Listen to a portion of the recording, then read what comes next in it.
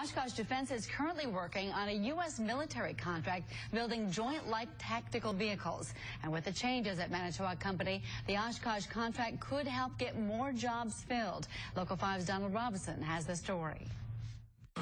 The Joint Light Tactical Vehicle made by Oshkosh Defense could be the key to getting hundreds of people back to work, including some of the 500 who were recently given notice of layoffs by Manitowoc Company. We had a couple job fairs. We're in the process of hiring over 300 people.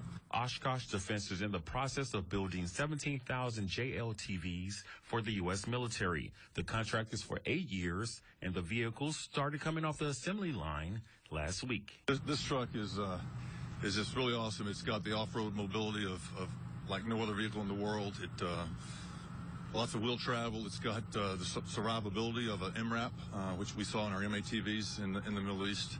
It's got the armor of a light tank, and again, it's like a Baja Racer. We actually ran the Baja race with it. The contract for the JLTV is just under $7 billion. U.S. Senator Tammy Baldwin supported legislation to fund and move the JLTV program forward. That is a vehicle that is going to keep our troops safe and well into the future. Oshkosh Defense has a lot of opportunity internationally for the JLTV. U.S. allies are also placing orders for the vehicles. We do see this as a nice program that we're going to be growing, and it's foundational to us here as far as an 8-year contract. And then our goal will be to extend the contract and continue building these in the future. In Oshkosh, Donald Robinson, Local 5 News.